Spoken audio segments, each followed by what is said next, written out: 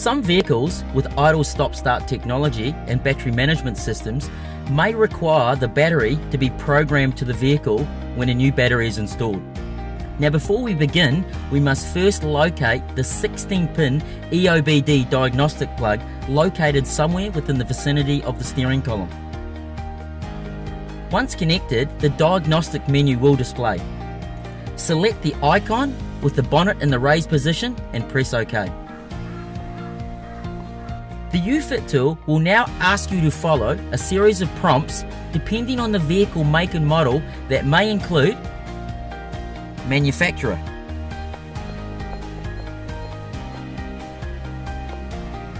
model, engine size, fuel, the year of the vehicle,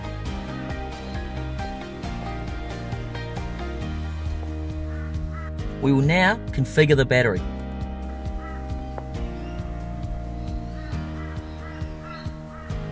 Validation.